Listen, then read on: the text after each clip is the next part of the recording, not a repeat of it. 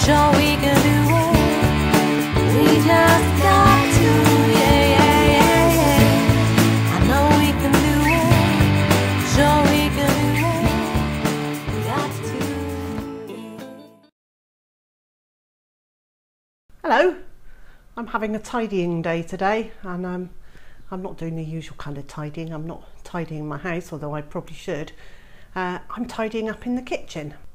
What I've got here are some leftovers. Underneath there's some leftover cake, sponge cake, that I made a couple of days ago, and in this heat, and because it's gluten-free, it goes dry very quickly, so I've popped that into the bottom of the bowl. And these are some frozen hedgerow blackberries that I gathered last year, and I'm just about to pour some jelly over the top of it so that it can set and be the start of a trifle. So I made up 1/4 of a pint of strawberry jelly. You know, the stuff that comes in the little cubes, and you add water to it, and I think in America it's called jello, not jelly. There was a bit more using up to do. Mr. J left a bit in the bottom of this box of wine, so I've bunged that in as well. That should make it taste nice. I'm drizzling it through quite slowly so that the jelly will soak into the cake evenly. Just rearrange the blackberries a little bit so that they're evenly spread out. And I've used frozen ones rather than just defrosting them because it will help cool the jelly a bit faster. There we go, so that's going into the fridge now, and then this evening when this is set I will add some custard to the top of it, and we've got plenty of eggs. There we go, we've got plenty of eggs, we've got masses of milk, so I can make up a custard and pop that over the top, and that should then be lovely. And that's very definitely my kind of tidying up. The other thing I need to tidy up today is the incubator, because we've had a bit of a, well, again, we've had a disaster. I'm really at a loss to know what's happening with the duck eggs. Last year we hatched quite a lot of duck eggs, so we know how to hatch them and we know how to raise ducks to maturity. And we know that Mrs. Vaughan lays fertile eggs because Fredrickson is her son. But there seems to be a problem with Fredrickson's eggs.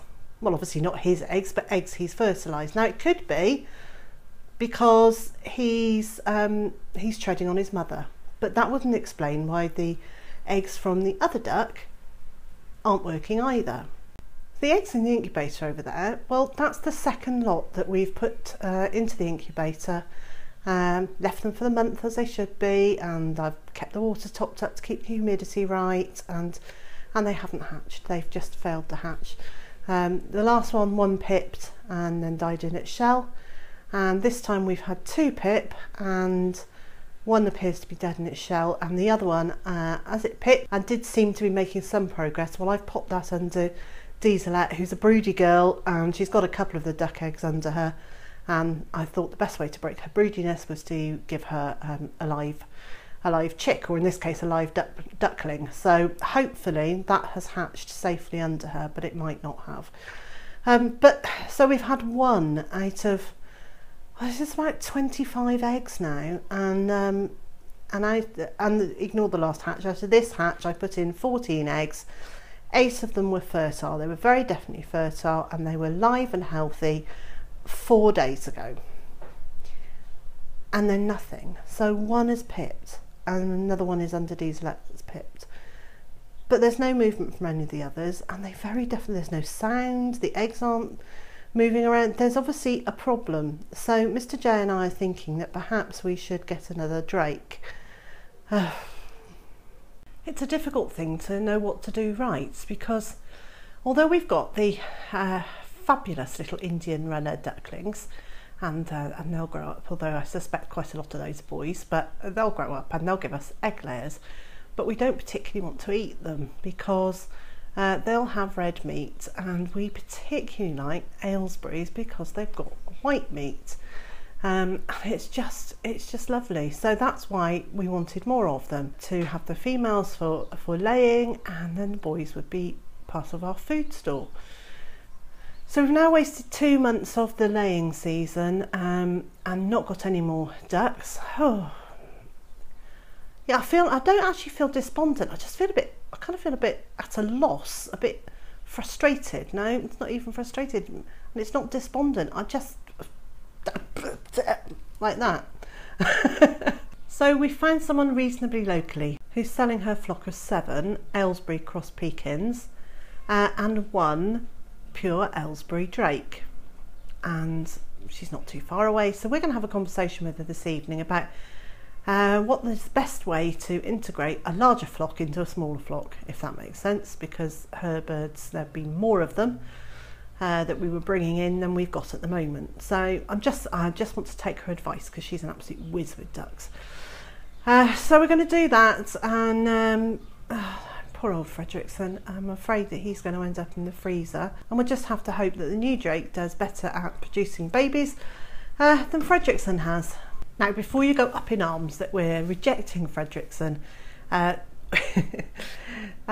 we are rejecting him, but we have tried all sorts of variations. So during the last hatch, so not this one that's just failed, but the previous one, we actually had some bought-in eggs at the same time, and they hatched fine. And the home laid eggs didn't. So we said, well, give it another go, and if that doesn't work, we'll need to actually crack on, because the birds are here for a reason. They do look lovely, and I get an enormous pleasure from having them here. The bottom line is that they are here to provide us with food, and we can't be too sentimental. And despite the fact I name them, which I know you shouldn't, I don't actually have a problem with it. I quite like having a name for the animals. I care for them. I raise them and I care for them, so why wouldn't I give them names? And I dispatch them with some dignity, and I thank them for having been with us. So, you know, I do what I need to do to make it right by us. Well, we've got to 8:30 in the evening, and it's still really warm, so nice. But we now have a gentle breeze which is cooling the air, and the sun is just heading off behind the trees, so it's all become that lovely thing that you get on a summer's evening when it's been really warm and the ground is warm and everything just smells nice and feels nice. It's great. So I didn't do much this afternoon. In fact, I had a snooze. I got so hot, I'll just sit down for a minute, and the next thing I knew, it was 40 minutes later and Mr. J had just come home from work. Boy, I felt guilty. Oh dear. Anyway, early evening this evening, I've been out and done a little bit more on the new chicken run that we're building at the back there, and so that's coming along nicely, and when that's finished, I'll show it to you properly. This evening I seem to have been joined by Elvis, but I've also been joined by a small Legbar boy who, as you can see, just there. He's not supposed to be out, but he's still small enough to squeeze through the flexible netting and just nibble on the grass out here. So that's what he's up to. And it won't take very long before he goes back in, because they'll all be heading to bed in the next, I don't know, the next hour, I would guess.